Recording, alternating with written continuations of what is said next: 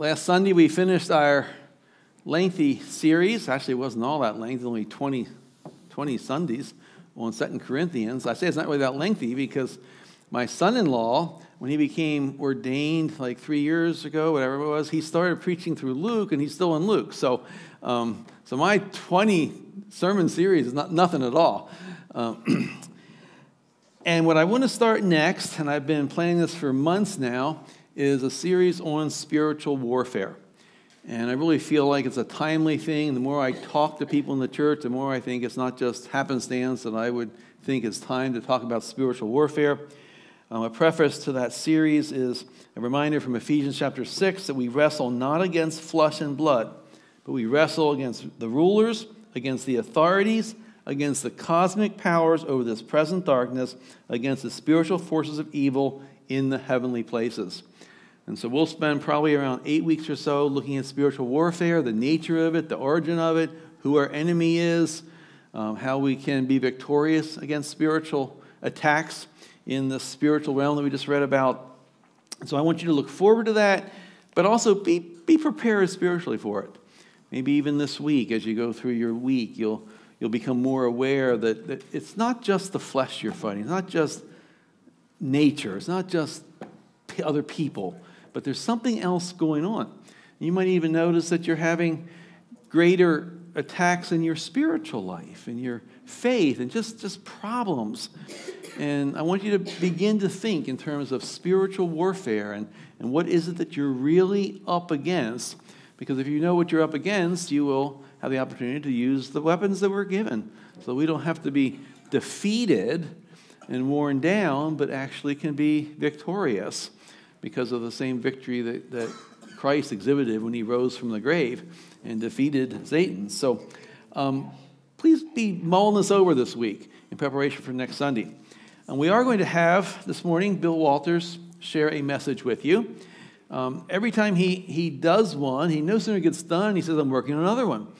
And about 3 days ago, he said, I'm all ready to go. It's all set to preach. And I said, well, I'm in between series, so it's probably better now to have you come and share than to get one or two messages into my new series and then take a break. It just seemed to make sense. So I offered him the chance, and he responded basically with a haircut. Annie, thank you for that haircut that you gave our brother yesterday. We all people at home in the live stream really appreciate it. So he's here in good form this morning. Bill, why don't you come up? We're so glad that you do share from God's Word and the way you share from your heart and your absolute love for Jesus. It's so evident, and I'd say every year I've known you, I see more and more of your love for Jesus and your desire to minister and to share in many different kinds of ways. So thanks for that. Thank you, George. Andy, get a haircut. I got mine, you got to get yours. My wife wouldn't let me come up here in front of the church without a haircut, so I got an Annie do, and it's beautiful. So today, I'll be preaching to you out of John, which is my favorite gospel, okay? And it's different than all the other gospels. There's a lot of parable in John, and a parable is a simple story used to illustrate a moral or spiritual lesson, and Jesus used this all the time. Unfortunately, as he used these lessons, there's a lot of people that didn't get the drift. Even his 12 disciples, sometimes after he had talked about this parable, they would come to him later and he'd go, "What do you mean? What did you say?" And he'd have to explain it to him, right? And sometimes he'd just say, "Are you so dull that I have to continue to do this?" He's like, "Why aren't you getting quicker about this?" So anyway, John chapter 6, verses 64 through 69, and it says, "But there are some of you who do not believe, for Jesus knew from the beginning who those were who did not believe, and who it was who would betray him. And he said, 'This is why I told you that no one can come to me unless it is granted him by the Father.' After this, many of the disciples turned back and no longer walked with him. So Jesus said to the 12, "Do you want to go away as well?" Simon Peter answered him, "Lord, to whom shall we go? You have the words of eternal life, and we have believed and have come to know that you are the Holy One of God." If you've been a Christian for any length of time, you have seen people come and go. Some are famous people who even rejoice, where everyone rejoices over their conversion, hoping it'll influence many people, only to see them convert or something else 6 months later. But what happens is they come to the church, and exactly 6 months later, or even less, they stop talking about Jesus, okay? And they convert to something else. They come to the church to make a profession of faith, and then something the preacher might say makes them turn away. And you know what? The preachers sometimes say things that are hard. And when you're a brand new Christian, you don't understand them. And so they walk away. And if they don't know someone in the church, if they can't understand that this person is a person I can go to and say, "Hey, what did he just say? I don't get it and I don't like it."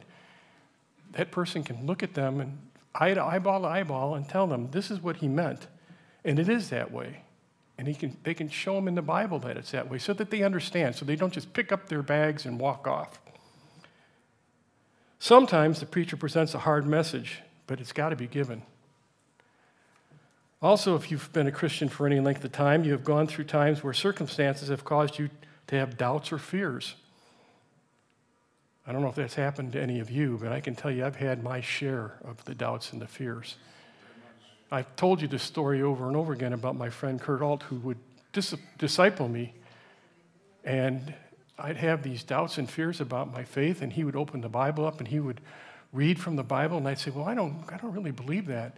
And one day, the first time that he said that, I said that to him, he took the Bible page and ripped it out, crumbled it up, and threw it in the garbage. He goes, "Now the Bible is yours. Now you believe exactly what's in the Bible."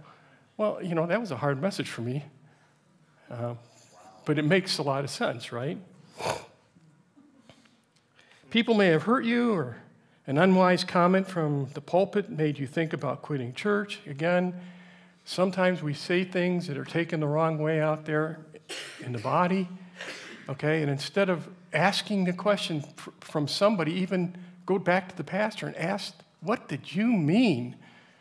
They just get angry, they get upset, and off they go.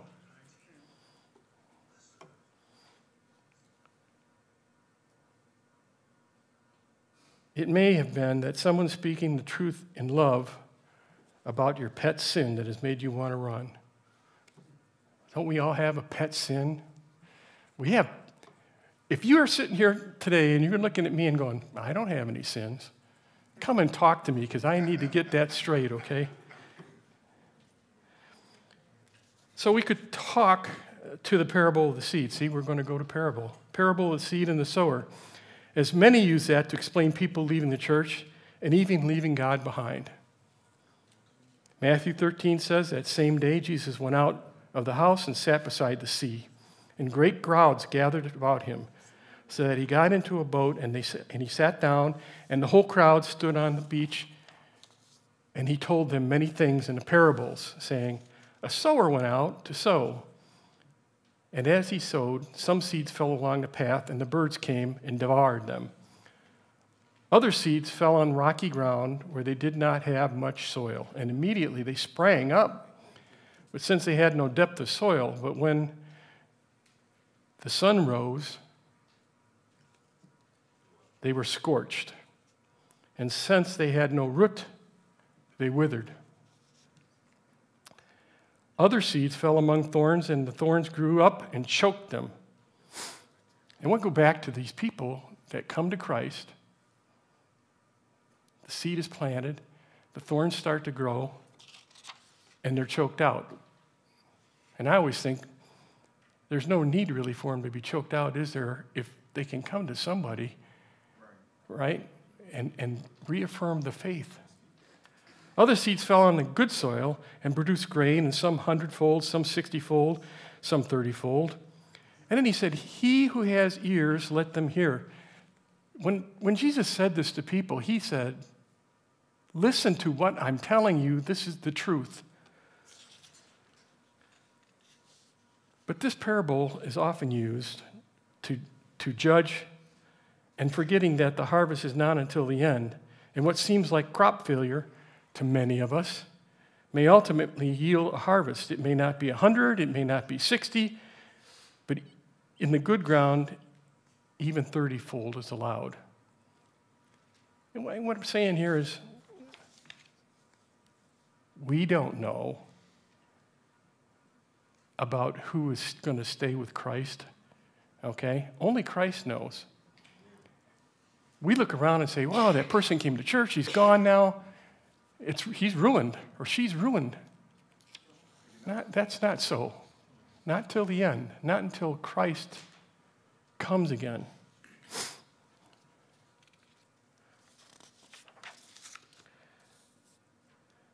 A great many people don't understand church, so they don't attend for the right reasons. They have little or no knowledge of doctrine. Again, they have little or no knowledge of doctrine. When I came to the church, I had no knowledge of doctrine. I didn't even know how to spell doctrine, okay? And I'm telling you, I felt like a guy that was in a valuable china closet in the dark walking around, and I could hear stuff breaking. And there was nobody there to grab me by the arm and say, well, stop. Let me show you how to get out of here. Let me get the light on. Okay, this china, my blessings, you don't want to ruin them. So they change churches every 2 years or so and may go from the left to the right and muddle in the middle because they go for things that are alluring for a time, and when they get bored, they move on. I'm sure you've seen people like that. They may go because of friends and networking, right? Hey, I got a friend, come to church. They come to church, they're with you, and they know you, so they come to church, they're really not getting anything out of it, and maybe you haven't really, although you're a friend with them, maybe you haven't really talked about church, what church is, and off they go.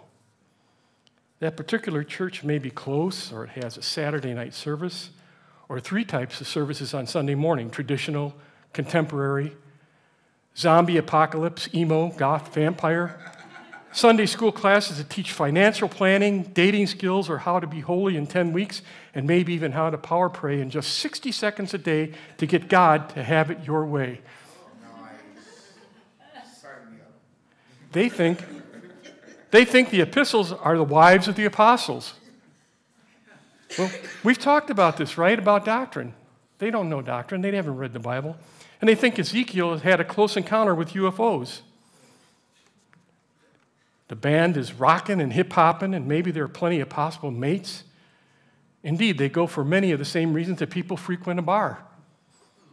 While some of the more sedate topics I mentioned have some merit to be addressed from biblical basis, it's possible that many would not like to hear what the Bible has to say on some of those issues. They would prefer that annotated and culturally relevant versions that might not be as strict, judgmental, legalistic, or harsh. True, some have gone pharisaical in those areas, but tossing the baby out with the bathwater, as the cliche says, is not the proper redress for those extremes.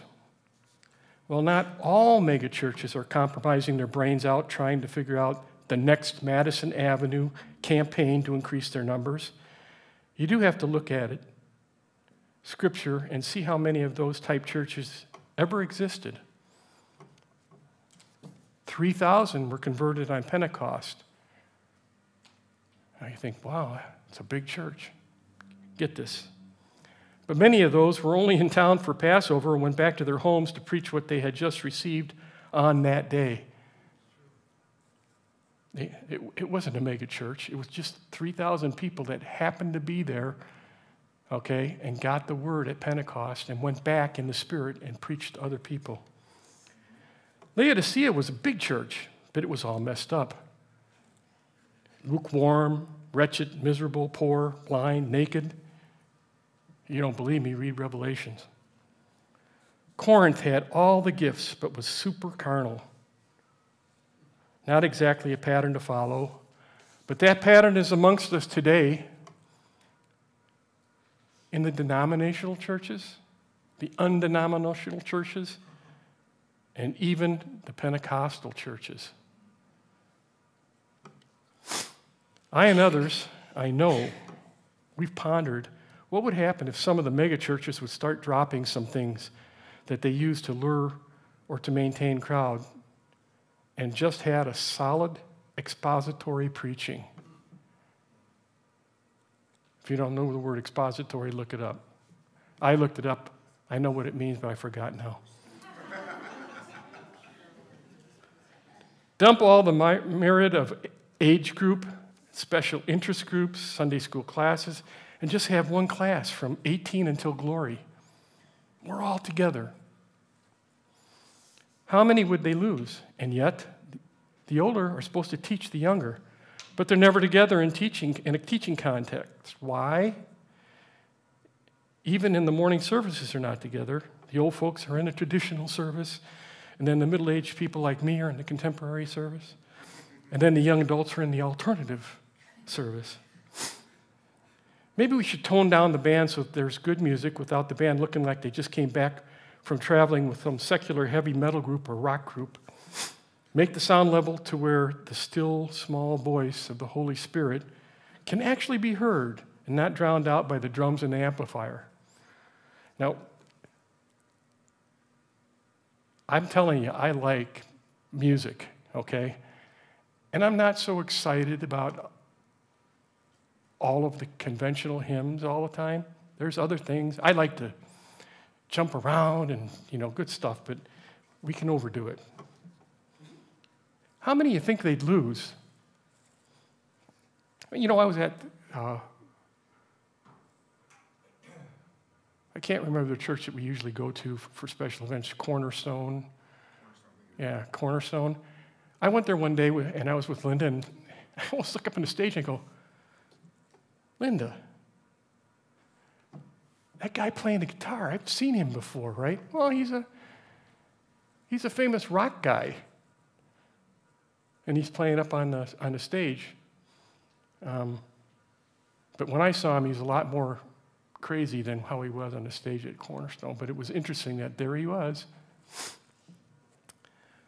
What if these mega churches dump Starbucks? You might have an insurrection, right? Let's face it, I like Starbucks. I like their hot chai tea. So, what if we make the kids sit down with their parents from about the age of 10 on? We preach and teach on third grade level these days, so that would profit the spirit of Nehemiah in chapter 8, verse 3. And he read therein before the street that was before the water gate from morning until midday, before the men and the women and those who could understand, and the ears of all the people who were attentive unto the book of the law. Sounds like they didn't worry about the length of the service that was keeping them from getting to Cracker Barrel or Monica's or Carmen's or back home for the Sunday NFL game. Jesus did just that. He stopped the miracles and the feeding of the masses. He gave them some hard doctrine, and what happened to his crowd? At one point, he had 4,000 and 5,000 heads of families who at least had some of their families with them, since there was a boy there that he used the boy's lunch to feed the mega crowd, right? On the day of Pentecost, the assembled congregation was 120. Again, the scripture that we're focusing on here, I'm going to read again.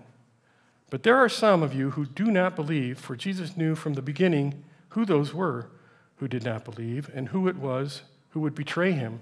And he said, "This is why I told you that no one can come to me unless it is granted him by the Father." I'm going to stop just for a second, and this is Bill talking. Yes, I believe there's predestination. But why would God give us free will if we couldn't get down on our knees and cry out to Jesus and cry out for deliverance, for saved? I want to be saved. I believe in you. And why would Jesus say, no, there's predestination? I think that though there is predestination, God knows which one of us is going to be calling out and which aren't. But I do believe we've got a part in it. After this, many of his disciples turned back and no longer walked with him. So Jesus said to the 12, "Do you want to go away as well?" Simon Peter answered him, "Lord, to whom shall we go? You have the words of eternal life, and we have believed and have come to know that you are the Holy One of God." That's an important statement that he's made, and it's a statement that we have to make. I've come to know, Jesus, that you are the Holy One of God. I've come to know, Jesus, that you're my Savior. I've come to know that you can deliver me because God gave you that authority.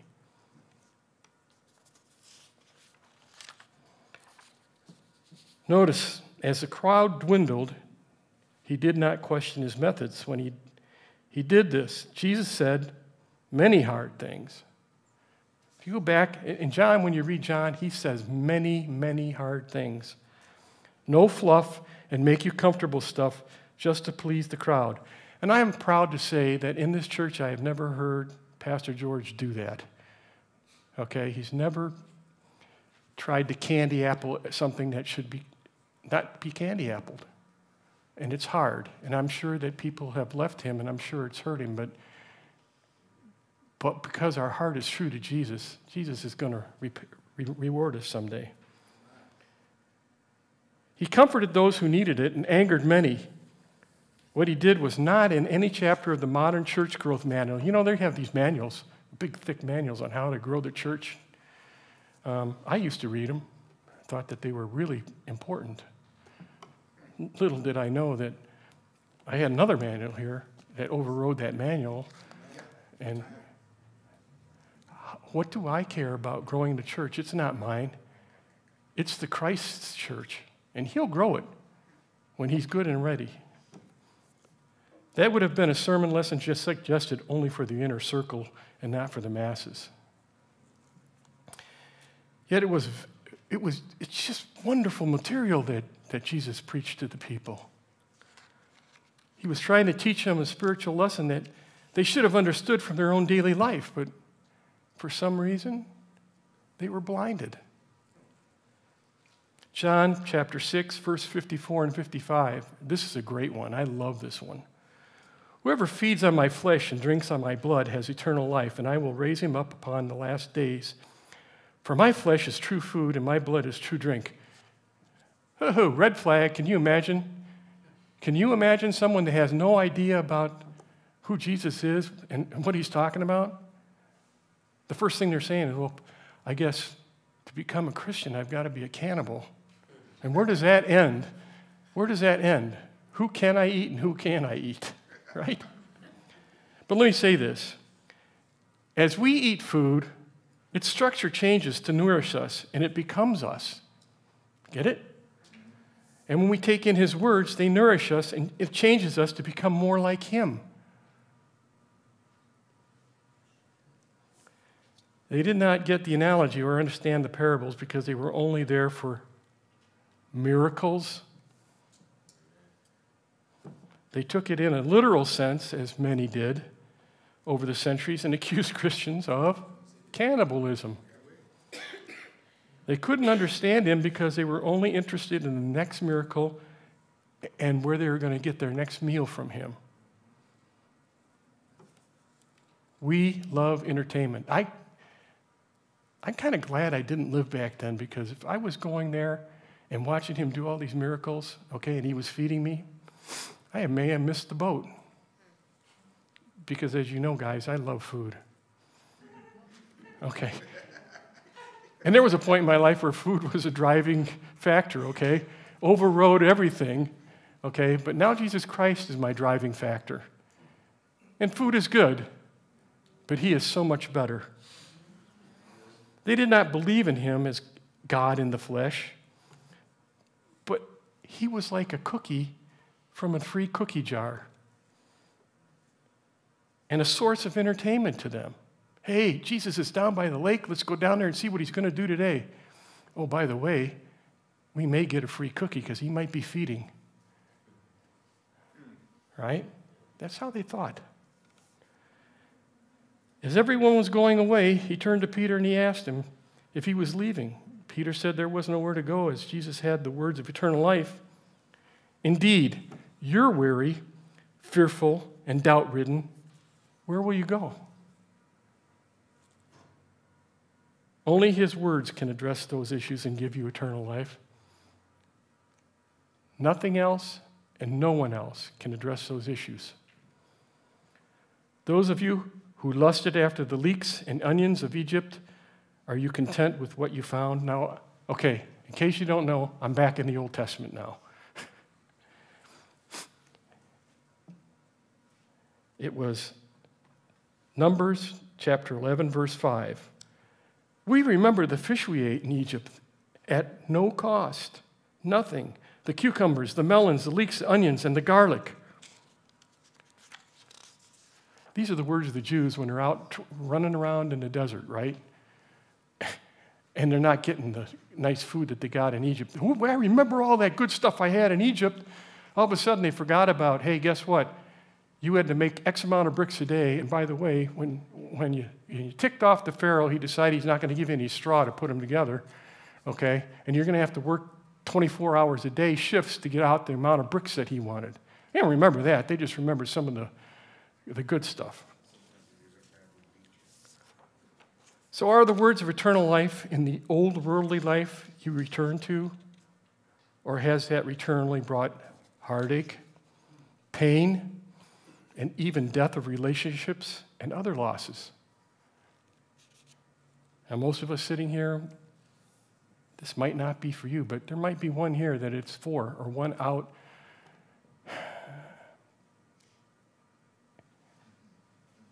In YouTube that's hearing this. So I say, come back to Jesus. Only he has the words of eternal life, and he's willing to take you back. Remember when the prodigal son left, took everything that was supposed to be given to him as inheritance, took it, wasted it away, okay, and all of a sudden he goes, hey, this isn't what I thought it would be. I need to get back there. And it was so bad, he said, I need to get back there, and I don't need to be the son.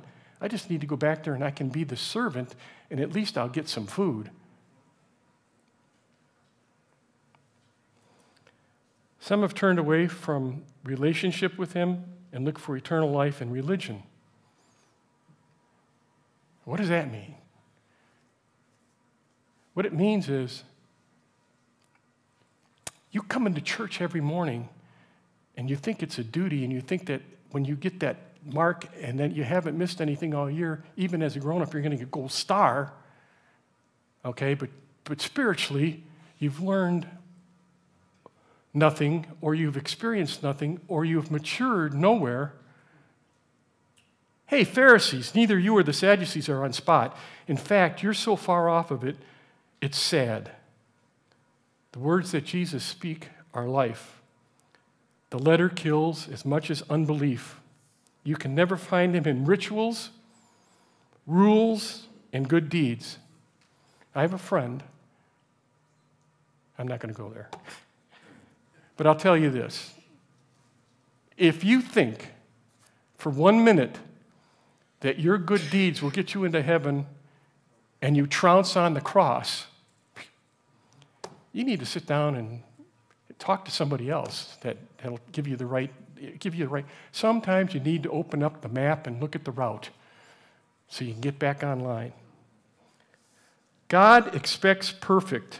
Now, this statement I'm making right now, I want you to listen very carefully, and I'm going to do a little explaining, but God expects perfect, and even our good works are like tainted as filthy rags.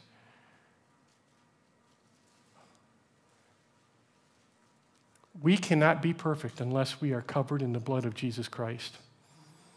All of our good works are like tainted rags. You know, that translated as used menstrual rags, okay? There's no hope for eternal life in them. Come back to Him and hear Him to find life. We have no life. We have no eternal life, but we have no life here right now without Jesus Christ. Have you left Jesus because science seems to conflict with His words? There is no conflict between God and true science. He created the universe. The pseudoscientists have a problem understanding. There is much of what is called science that is more sci-fi and faith than empirical science. They can portray a whole human family scene based on one tooth, and later it's proved to be the tooth of an extinct pig. They come up with colors and skin patterns when only bones are found. Grand imagination, but not real science. When they come up with something that destroys their theories, they mock it, but will not admit the facts or investigate further. And you wonder why? Why? Because they don't believe in Jesus Christ. They don't believe in God. They don't believe God created the universe. They think they know more than God does. Okay?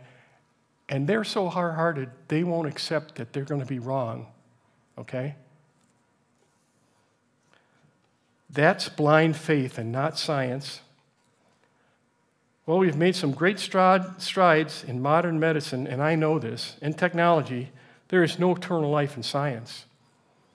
Indeed, if we manage to eradicate disease and people live thousands of years on a myriad of M-class planets like Earth, it will be useless as the universe is dying.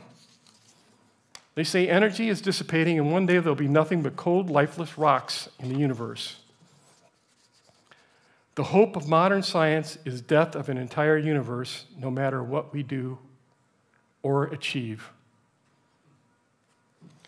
It's time to return to Jesus, who is the way, the truth, the life, that holds the universe together, and with far better plans for eternity than even empirical science. Will you find salvation in government? I want you all to listen to this one carefully, because you know what? Some of us are very patriotic, ultra-patriots in America. And sometimes America becomes more important than Jesus. Will you find salvation in government? The Herodians and the Zealots thought their politicians could improve their lives. Governments come and go. If you look at history and what is going on now in Ukraine, in Syria, in Turkey, and a myriad of other countries, okay, it's easy to see that there is death involved in the transition between takedown and setup, and often during the regimes.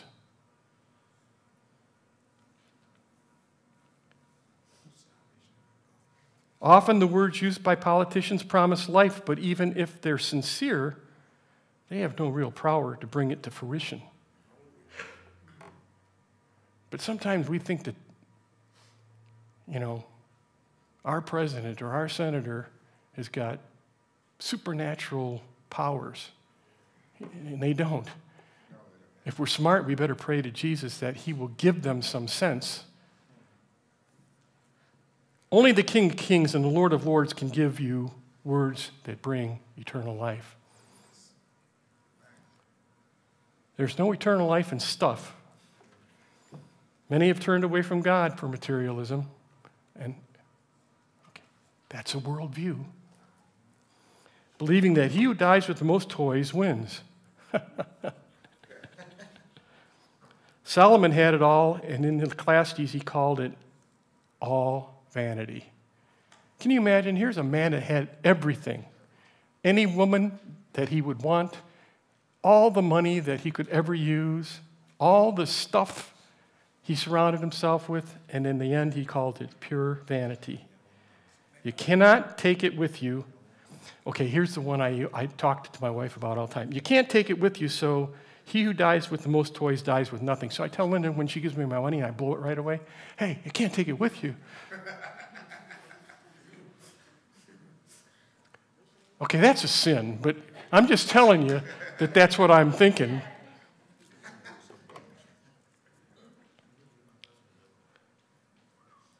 Many rich people get into trouble or are depressed because after a while, you've basically bought everything you can use and much of what you will never use. And what's left? The same old things. At some point, materialism becomes a bore. If you read Ecclesiastes, you see that with Solomon. All of a sudden, all this stuff is just a bore to him. Extracurricular activity that he doesn't even want to be bothered with.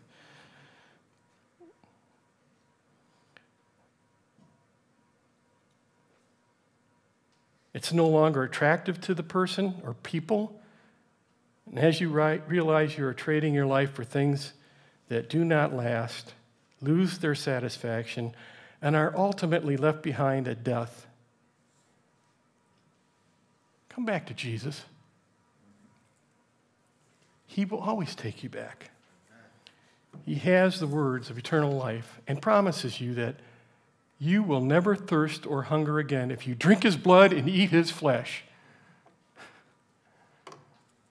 Bazinga. What about you?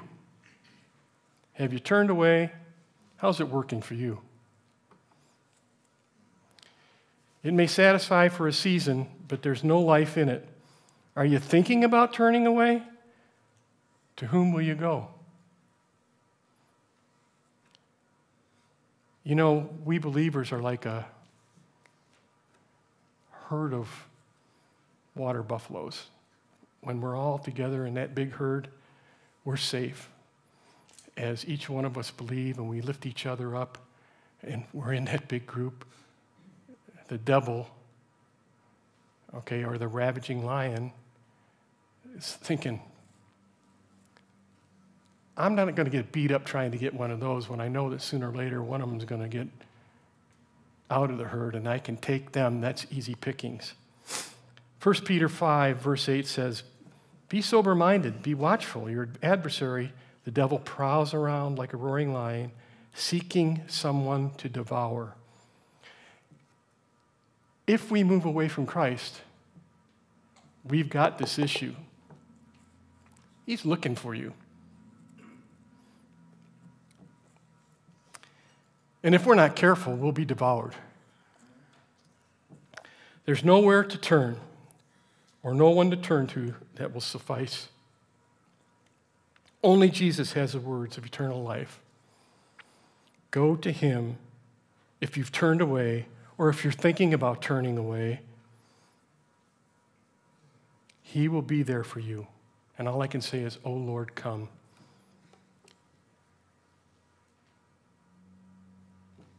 Sometimes the Bible tells us that we're given to the devil so that he can kind of sift us, right? And that means that as we're given to the devil and he's doing his sifting, it actually strengthens us. And we turn from him and go back to Christ before he can kill us. Okay? Remember what I said. If you've turned away, come back to Christ. He's waiting for us. But come back quickly, or you might not come back at all. So in summation of this whole entire message, you may be offended or disillusioned, but there is no one to turn to but Jesus Christ. No one. Let us pray. Heavenly Father, creator of all things, we thank you for your Son, Jesus Christ, whom you sent to earth at the perfect time, not to condemn mankind, but to save us. This is how much you love us. We who believe keep our hearts soft, so that we hear the soft, sweet voice of the Holy Spirit and learn to follow with all our heart and mind and strength. Bring back those who have strayed before Satan can totally have his way.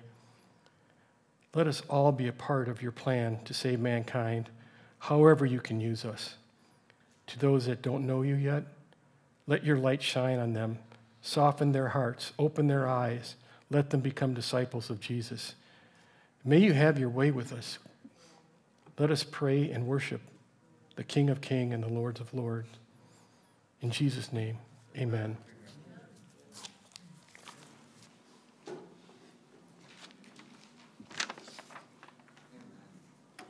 Well, thank you, Bill. Need to have you go home and start working on the next message, okay? So, let me know when it's ready. I think what I most appreciate about what Bill just shared is he really brought it back to the basics, to the simple things. We have a tendency to make things so complicated and build them up so much, and all of a sudden, Jesus isn't there anymore. He's still in the same place he was, but we've kind of moved on and wonder what's wrong. It reminds me of that Matt Redman song, Getting Back to the Heart of Worship. If you know anything about the history of that song, they literally did that, where they got rid of the sound equipment, the microphones and everything, and just got back to simple worship of the Lord. I don't know if you've been following this week, and even the previous week a little bit, what's been going on down in Kentucky at Asbury University. If you haven't been paying attention or having it come across your observation, look it up. You probably need to know what's going on. We did write a little bit in the bulletin this morning, in the article about it, but there's a revival going on down in this Asbury University. This has been going on for like 10 days now, I think, around, I'd say? 2 weeks now.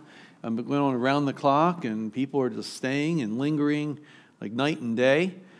Classes have been canceled, and it's now spread to some other colleges, and there's people of all ages, like all over the world, flying in to see what's going on. If you look it up, what you'll be struck with more than anything else is the simplicity of it, which takes us back to what Bill just shared, and how much of the content is worship. Worship. And we've been talking about worship on and off in our church lately, because I just feel so much like we need to get back to worship. A key to true worship is being unhurried. Anytime we're hurried, we give God so many minutes for whatever it is, whether it's the sermon or the worship or prayer or this or that. Anytime we're in a hurry, you're really binding the hands of God. I don't know if it's possible to tie the hands of God, but you can tie the hands of God in your life, I can tell you that, by being in a hurry, by only giving him so much time. And I just wonder if the Holy Spirit isn't trying to speak across the world in this hour, trying to get his people to slow down and to be unhurried and take time to worship him, to acknowledge him, to love him, to read his word. And I just wonder if the believers in the world will do that with a heart that's pure, a heart that's simple, a heart that's uncomplicated. I just wonder if that won't or wouldn't lead to a greater spread of the gospel to people who are yet unsaved. Because they'll be drawn to that which is genuine and not that which is full of a lot of hype. I've seen a lot of comments about the Asbury University revival that's going on. And one of the most recurring comments is there's no big-name speakers down there. There's no big-name worship leaders down there. It's just students at a school, just simple people that don't want to go home, but just want to be in the presence of the Lord and give the Lord time to move. So, something to think about. Thank you again, Bill, for getting us back to this, the simplicity of Jesus, the simplicity of the gospel. Why don't we stand for the benediction, and then we'll go off the live stream and continue with a few more things in the house. Receive now the benediction of the Lord. Now may God be above you to bless you, beneath you to uphold you, around you to protect you, within you to sanctify you, and before you to guide you. And may Almighty God, the Father, the Son, and the Holy Spirit be with you this day and throughout eternity. Amen. You may be seated.